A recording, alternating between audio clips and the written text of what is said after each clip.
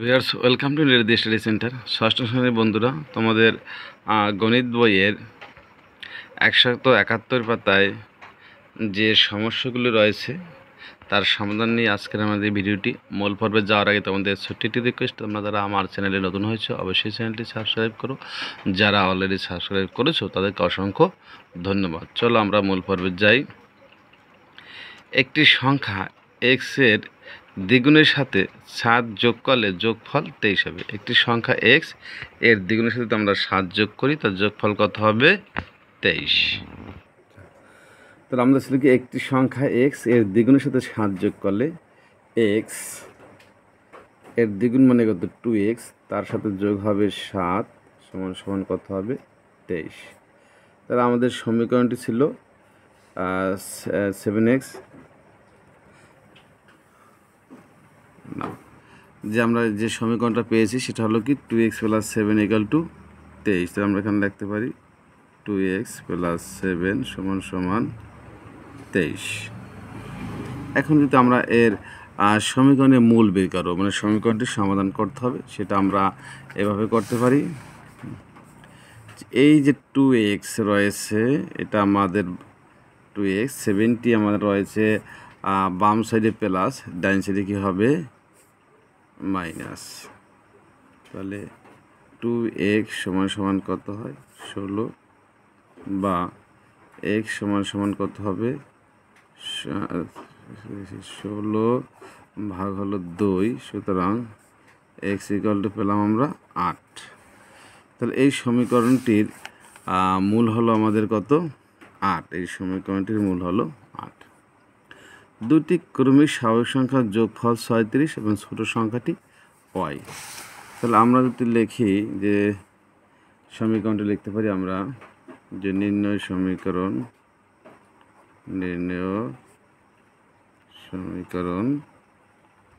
দুটি ক্রমিক সংখ্যা, এই ছোটটি y, বড়টি হবে y প্লাস 1 এবং এদের যোগফল রয়েছে হলো 36। তাহলে আমরা এখান থেকে যদি সমাধান বের করি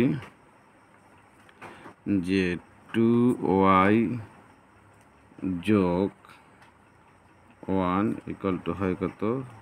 36, বা 2y ইকুয়াল টু 36 বিয়োগ 1, বা 2y ইকুয়াল টু 35, বা y ইকুয়াল টু 35/2। তাহলে আমরা যে পেলাম, এখানে যে সমীকরণটি পেয়েছি সেটি ছিল কত? যে y প্লাস 1 ইকুয়াল টু 36 পেয়েছি, এবং সমাধান পেয়েছি কত? 35/2।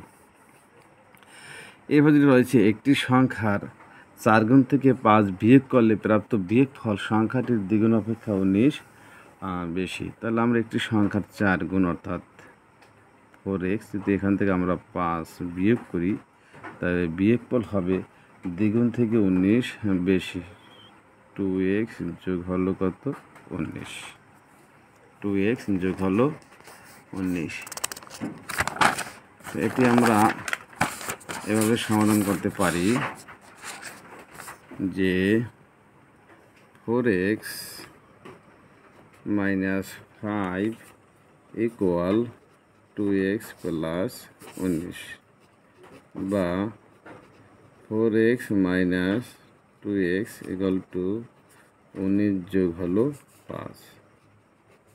তাই 2x সমান সমান হলো 24, বা x ইকুয়াল টু হলো 24/2, সুতরাং x ইকুয়াল টু 12 দুগুণে 24।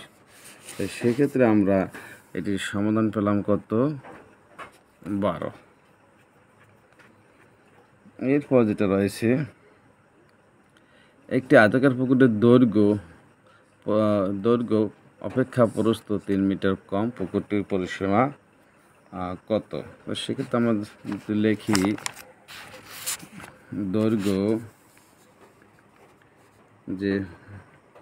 দৈর্ঘ্য রয়েছে x মিটার, x, তাহলে আমাদের প্রস্থ হবে 3 মিটার কম, x - 3। এবং যেহেতু পরিসীমা ইকুয়াল টু 2 ইন্টু দৈর্ঘ্য যোগ হলো প্রস্থ, এবং এই পরিসীমা আমাদের দেওয়া রয়েছে কত? দেওয়া রয়েছে 26, বা 2 ইন্টু 2x - 3 সমান 26, বা 2x - 3 সমান 26 বা 2, বা 2x - 3 ইকুয়াল টু রয়েছে হলো 13, বা 2x সমান হবে 13 যোগ হলো 2, বা 2x ইকুয়াল টু হলো আমাদের 16, বা x ইকুয়াল টু হবে আমাদের, তাহলে 2x ইকুয়াল টু 13 আর 3 16, তো x equal to 16/2 equal to কত হয়? 8। তাহলে আমরা এটার মান পেলাম, যেটা আমাদেরকে বলা হয়েছে যে, তাহলে আমরা পরিসীমা কত পেলাম? 2 ইন্টু 2x - 3 ইকুয়াল টু পেয়েছি কত? 26, এবং x এর মান পেয়েছি কিন্তু আমরা 8। এরপর যেটি রয়েছে, পুত্রের বর্তমান বয়স y বছর এবং পিতার বয়স পুত্রের বয়সের 6 গুণ, তাদের বয়সের সমষ্টি হলো 35 বছর। নির্ণয় সমীকরণ। আমরা এখানে দেখেছি যে পুত্রের বর্তমান বয়স y বছর, পিতার বর্তমান বয়স পুত্রের বয়সের 6 গুণ। তাহলে পুত্রের বয়স হলো y বছর, পিতার বয়স হচ্ছে পুত্রের বয়সের 6 গুণ, তাহলে হবে 6y বছর, এবং দুজনের বয়সের সমষ্টিতে দেওয়া রয়েছে কত? 35 বছর। তো এখান থেকে আমরা 6y যোগ y কত হয়? এটা হলো 7y ইকুয়াল টু 35, বা y ইকুয়াল টু 35/7। আমরা জানি যে 5 7 35।